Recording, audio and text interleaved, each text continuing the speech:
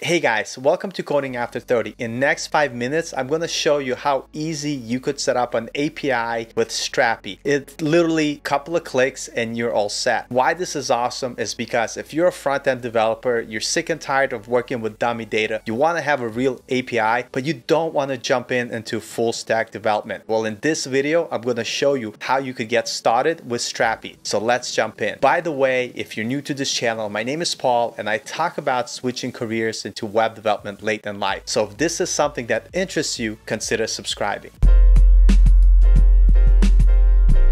So what are we going to do today? We're going to take a very simple project. It's so simple that I just have it with basic vanilla JS and CodePen. So as you could see here in CodePen, we have a very simple, brief example, and we have this statically generated HTML that makes this card. What I want to do is not hard code this, but I want to generate it from the data that we get from our API. Step one, you just have to get Strapi. The best way to get started, go to strapi.io, click the Get Started button, and all you have to do is just hit this npx action. If you don't use Yarn, either one will work, but that's it. Just copy this link, put it in your terminal, and the magic will happen. We're just gonna call it Strapi API. Nice and easy. Click enter and let it do its magic. Now, while this is going out there and doing what it needs to do, I just want to say that Strapi has changed my life, because not only allows me to get up and running quickly, it allows me to use either PostgreSQL or MongoDB database, pretty much anything I want. And if you wanted to, you could hook it up to any front end that you like. You could use React, you could use vanilla JS, you could use Angular. Why? I don't know, but that's it. And so it is finishing over here already. So let's jump back here to the screen, and it's installing all the packages. Once it installs, it will automatically run everything for you and get started. So first it's going to do a build to build your backend user area for you to be able to enter the information, and then it's going to run the application in develop mode. Now, by the way, if you missed this step or for some reason it doesn't run automatically for you, I'm going to show you what to do. But it's done. It's going, and look how easy it is, and boom, it's already running. Look how fast it is. Now, before jumping into here, I just want to go back and show you this. So what happened if it doesn't run automatically? What you want to do is you want to first navigate to your folder, which is your Strapi API or whatever you named it. Next, you want to run npm run build. It is going to build your backend where you could add the information that we're going to do in just a second. So it usually does this automatically, but if for some reason it didn't, you want to run that command. And once the build is complete, we're going to run npm run develop to run Strapi in develop mode. And it's going to be that easy. I still can't stress. I'm so excited about Strapi because it allows you to build things really quickly. It's much easier to use than Firebase, especially when you just set it up with the quick settings straight out of the box. So now we're going to run npm run develop, and it's going to start the application for us. We navigate to the screen as you could see here, and here all you want to do is just set up your basic user password, and let's get started. Well, let me make sure that I entered the correct password here. And that's it. You have a backend ready to go. So what we're going to do, we're going to, instead of going and looking at everything, we're just going to jump right into it. They have this section called Content Builder. And here you have all these different types that you could use to create your content. So we're going to build one called Events. And we're going to click Continue. And for events, we're going to have a title, add another field. Then we're going to have a description.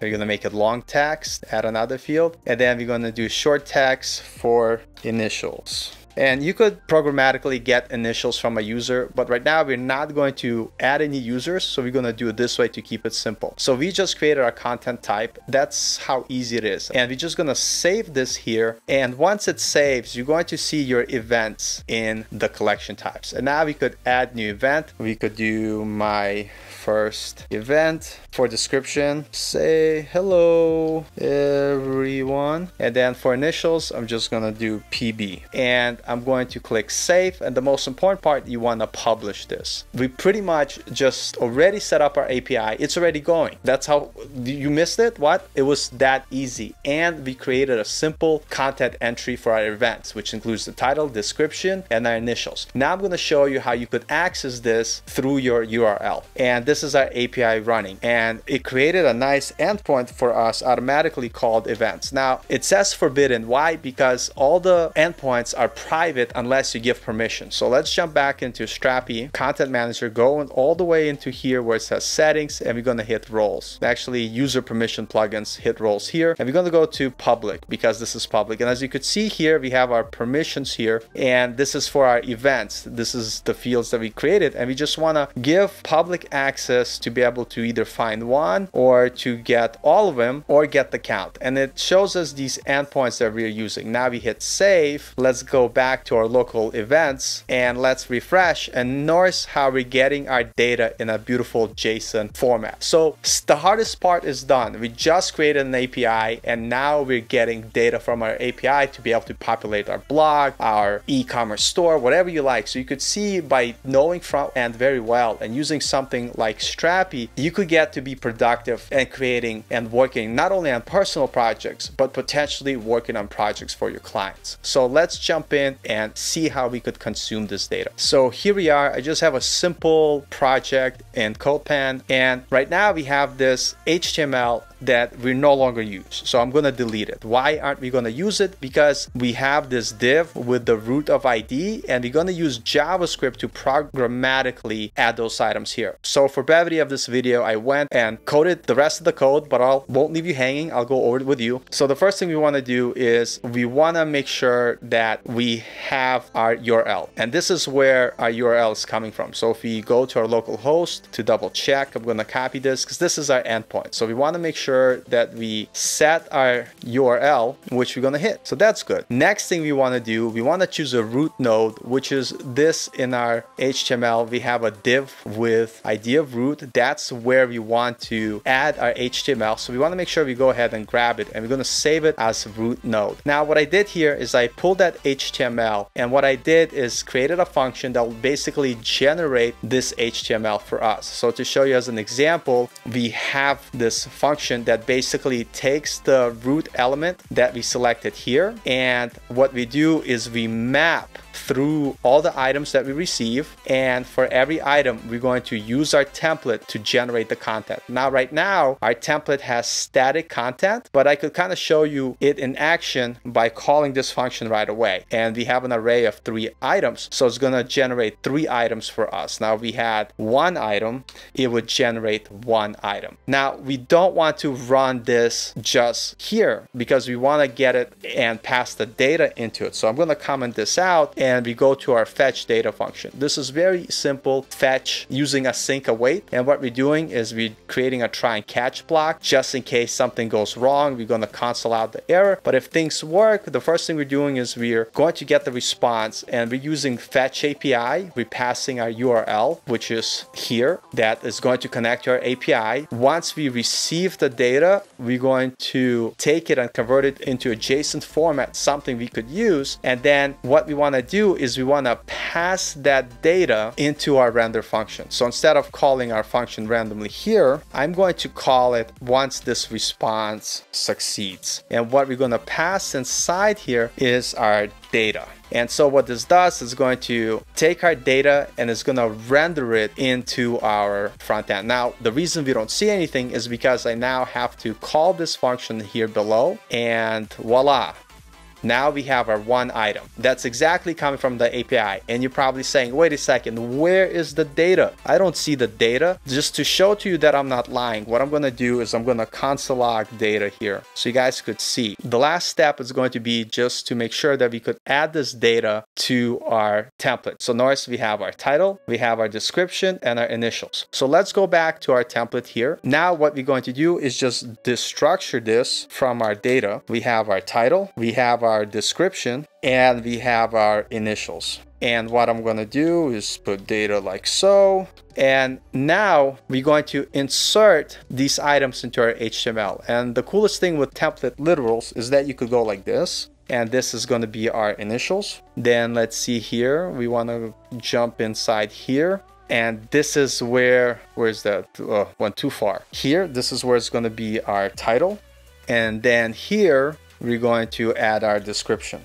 And as you could see, bam, we're getting our data from where? From our API. We entered our data here in our events, and we're able to now have an API. I can't believe, I'm so excited. I can't believe this is how easy it is. That's it. We got our data. We're pretty much done. And obviously you could read more on how to use Strapi. You could read the documentation. You could learn more about it. But I don't know how long it took us. Maybe went over 5 minutes, but it was just insane how easily it was to set up Strapi, add some data, and now you have a working API. And now you don't have to have headaches with a backend. You now have easy way to get the data and test your front-end applications. So what I do now, because it's just so easy and convenient, for 80% of my projects that I do, I just use Strapi. I'm a React developer. I do Next.js. Sometimes I do Gatsby. And instead of like worrying about something complex or trying to figure out Firebase, I just use Strapi. And as you could see, it's a really great way for you guys to be able to get data. So let's add more data before we add this video and finish it up here. Let's do second